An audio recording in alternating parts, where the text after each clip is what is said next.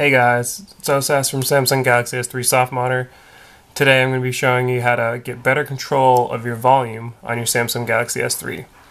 Now we've all been in a theater or in a meeting where somebody's phone goes off and they look completely shocked and they feel like an idiot, obviously. And that's because they just didn't know that their volume was on, or they thought they turned it off and they forgot, or whatever have you. So if you just want to avoid that situation and you don't want to root your phone or get some complicated app to where you have to schedule things and put it in a calendar or whatever, you can just try Persist. It's really basic, it's nice and easy to use.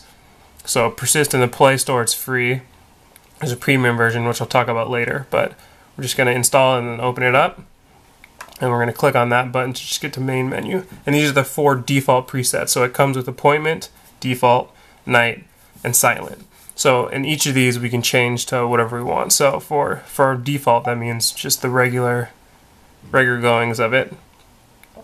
This is what it is preset, but if I want my default to have no alarm, I can just slide that over, or you can tap it, but you can slide that straight down. Media, so my music, you can just adjust with the slider with your finger, whatever you want. You can go back. If you want to create one, you press this plus icon right here. So let's just say when I go to work, I want to have a preset. So I'll do work, click done, click this check right here, then I'll add it here. Now from there I can go in and I can set whatever the settings are. So at work you probably don't want an alarm. You're probably not going to be listening to music. You probably want your ringer on whatever. If you want your ringer on vibrate, you can click here and just go to vibrate. You can have it on silent or whatever. So let's go back to the app.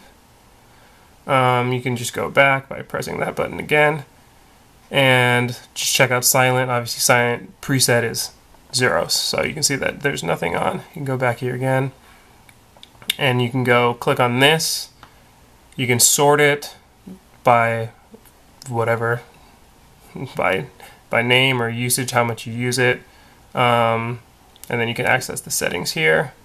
So if you want a notification of your last preset or the current volume, you can just check these boxes right here.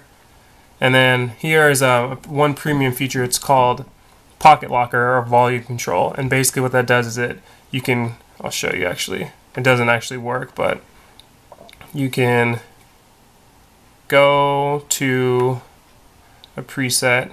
Let's just go to default. And then if you click on this, you can see here it says Volume Locker Unlocked. You tap this if you have the premium version. And that means if this was in your pocket or whatever, all these would be locked. So if I accidentally have my keys rub against the volume thing, it's not going to turn on my volume past whatever my preset was because I've locked it right in here. Again, that's a premium feature. The premium version costs $387 randomly, so you might as well just say it costs $4. That also comes with GPS settings, so if I'm driving to work, it'll automatically turn on my work preset. And if I go home, it'll turn on my home preset if I have that set up, obviously. So a lot of people like that because it's automatic and they don't have to go into the app itself and do it. But again, if you just want a super basic, easy to use automatic settings, you can just go in here, tap it, set it, and you're off. You don't need to worry about scheduling it or anything like that. So that's really that's Persist. You can check it out in the Play Store for free, or you could try the premium version for I think $387. So let us know what you think in the comment section, and then make sure to like, comment, and subscribe, and check out the full tutorial on Samsung Galaxy S3 softModder. All right, thanks guys.